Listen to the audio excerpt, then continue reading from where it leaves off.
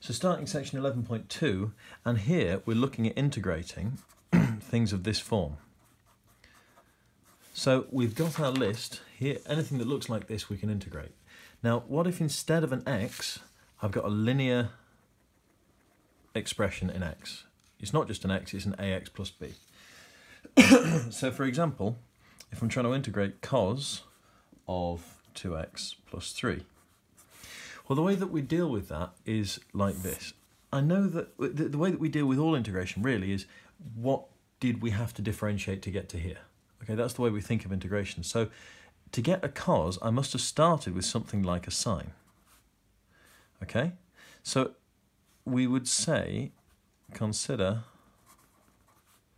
the derivative of sine of 2x plus 3. And you'll notice I've left a nice big gap in the front here, and that's because I'm going to need that in a minute. Well, the derivative of sine of 2x plus 3 is cos of 2x plus 3 times 2. Now, if you're not happy with why that is, go back and practice chapter 9, right? This is a chain rule question. We need to be able to do those smoothly. Integration is using differentiation backwards, so we need to be able to, literally, we need to be able to do differentiation backwards before we're ready for this chapter. But sine differentiates to cos, so sine of 2x plus 3 differentiates to cos of 2x plus 3 times the derivative of the bracket, which is times by 2, okay? So the derivative of that is that. Well, we want a function whose derivative is cos of 2x plus 3. Sine of 2x plus 3 is so close, there's just a 2 in the front of it, which is a shame, isn't it? Well, what if I'd started by differentiating a half sine 2x plus 3? So, well, if I differentiated that, I would have got this times by that half, wouldn't I? Because that's just a constant in front. So the derivative of that is that, and here, look, oh, the 2's cancel out.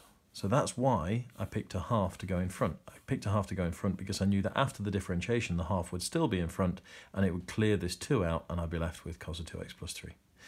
So the way that I like to do these is whatever's in the integral sign, think, well, what would that have come from? So let's take the next, another example. Sec squared of 3x with respect to x. I think, well, sec squared, that came from something like a tan, right? So I think about tan of 3x. I think about the derivative of tan of 3x. And the derivative of tan of 3x is sec squared 3x times by 3, and then I need to fix this 3. So if I, instead of differentiating tan of 3x, I differentiated 1/3 of tan 3x, then I would get 1/3 of sec squared 3x. The 3's would cancel out, and the derivative of that thing in the brackets is this thing here. That's the way I like to do it. Think of what have you got, what could it have come from, all right? Now, after you've done a few of these, you'll find that actually, if there's a linear term, what we have to do is just cos integrates to sine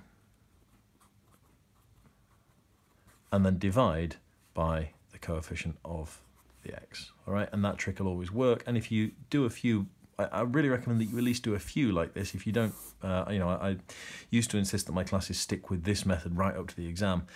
I'm not sure many people did, but I like to think these things through personally.